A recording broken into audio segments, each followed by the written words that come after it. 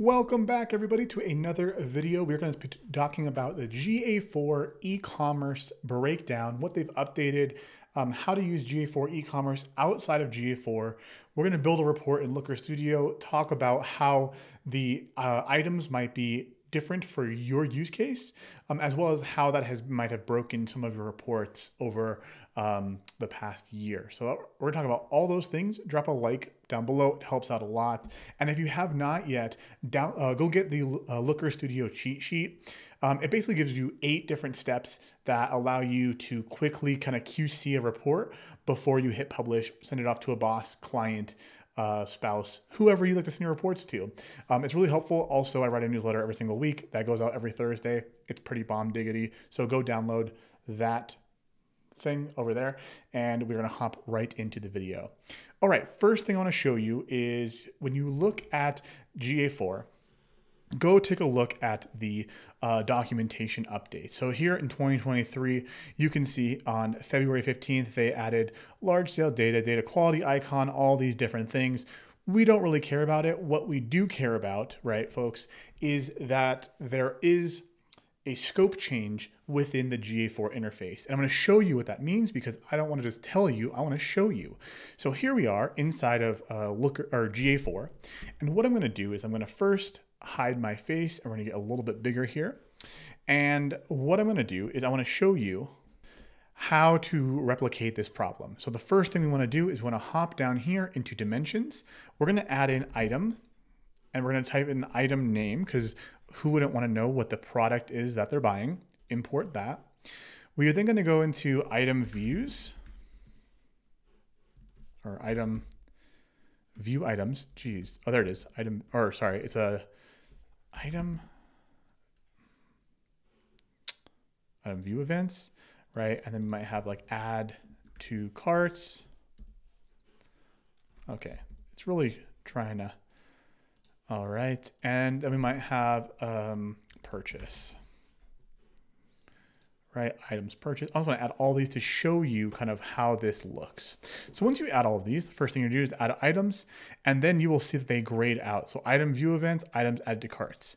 So the problem that you now run into, and let's open this date range, do like the past, let's just go way back. This is a small site, nothing too fancy. Oh, right. So here you can see items added to cart and then items purchased. Okay. But the problem you're going to find out here is that we cannot have how many item view events. The item view event does no longer work. So the problem that this gives you, okay, is that one, you are unable to have a conversion rate of the item, right? How many item views and then how many transactions containing the item did I have? That is the question. How do we answer that? There are a couple of ways. Simo Ahava, awesome person, I'll link the post down below, gave like a session breakdown. So basically where you're looking at sessions and then instead of the, you're looking at sessions and then view items. So we'll just talk about that really quickly. So here we have the row of the item name. What we're going to add in is the event name. We're going to import that. All right. And then what we're going to do is we're going to add the event name as the columns here. And then instead of having the actual add to carts, etc., what we're going to do is we're going to use 2 different metrics. We're going to use the event count, right? So the quantity of events that has occurred, which it doesn't let us add for some reason. Gotta love some GA4.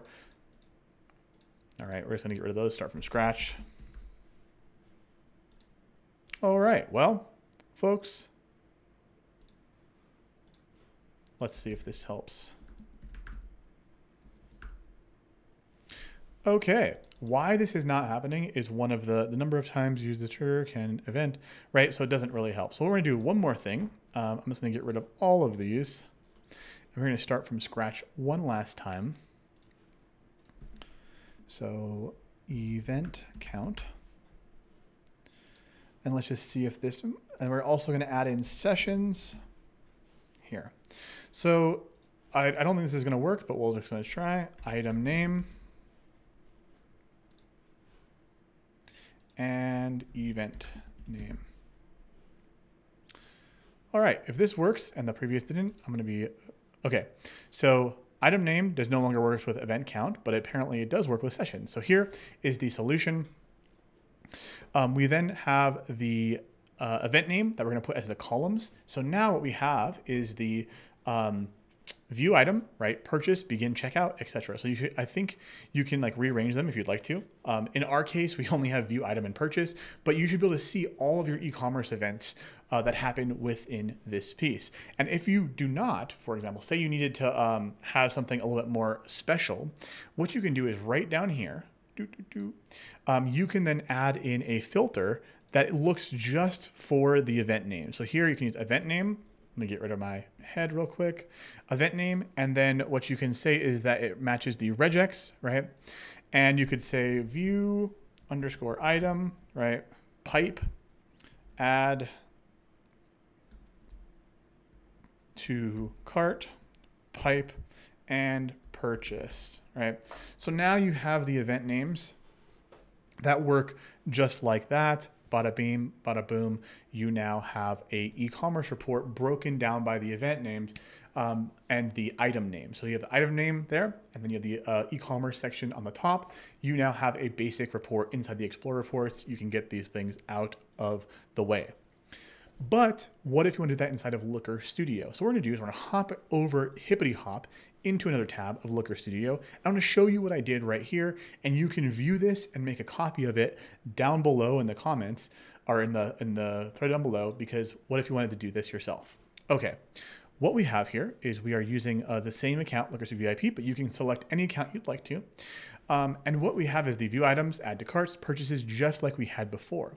But how we are doing that is a little bit different. So how we were able to do this, step one is to do the exact same method. So what you have here is a blended data source, right? Go watch the blended data source there. And what you will see here is that we have the item name, right? View item. We then have the item name again, add to cart, item name, and purchases. This is simply filters right here that are added into to include the event name of view item. So just to clarify, so if you were playing along at home, this is the exact same method that we were using in the GA4 UI, just transposed into Looker Studio.